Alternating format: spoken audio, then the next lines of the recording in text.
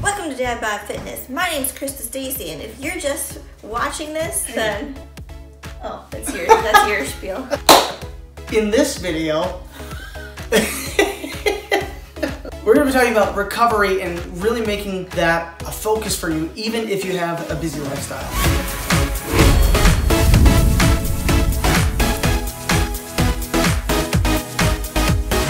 Welcome to Dad Bod Fitness. If we are just me, my name is David, and I want to help crazy busy dads and moms to build a physique. And if you want to maximize your muscle growth, strip the body fat, and transform your life while still leading a family, consider subscribing. So we have now covered two of what I would consider the big pillars, two of what I would consider the three big pillars in fitness, and that's training and nutrition. And now we're going to be talking about recovery and how to make sure that you're making that a priority in your life. So, kick it off for us, my dearest. What is number one? Making sleep a priority.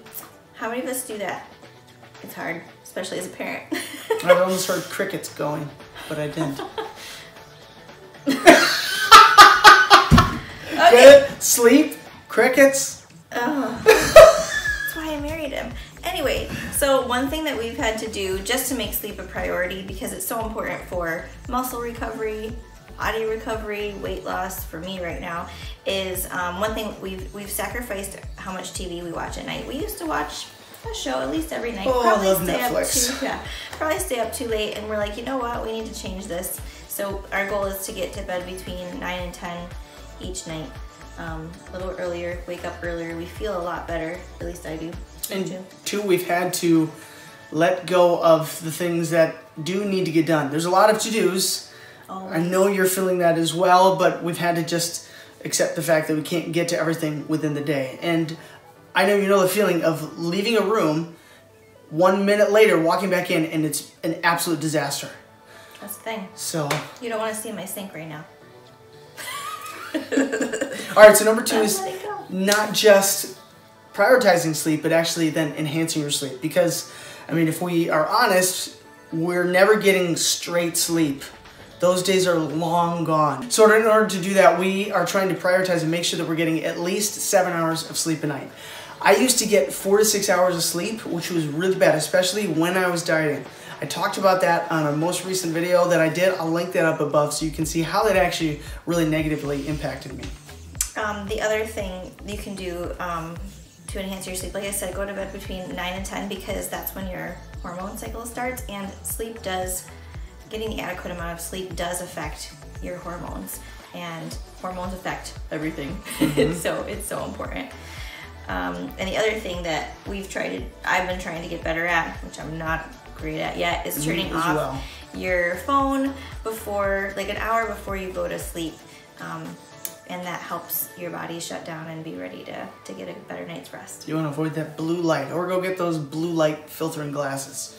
And I seriously have actually felt the impact of, like Krista said, I don't always do it well. We don't always do it well, but it definitely, I can feel it. The last one, do you want to say it? Go ahead. Okay, is listening to your body. And now we've been talking about this a lot lately because she's been dieting, but this takes time. I'm still learning this, but to be able to know when you're just feeling lazy and tired and you really should do your hardcore workout, or when your body's actually telling you that you might be overtraining, you might be kind of pushing yourself into the ground, so to speak. And if you might need to take a day and do what? Walk instead of lift. Yeah. Like there have been times where my kids have, it's been like every hour, someone's peeing, someone's crying, someone wet their bed. Or wet our bed. That's the worst.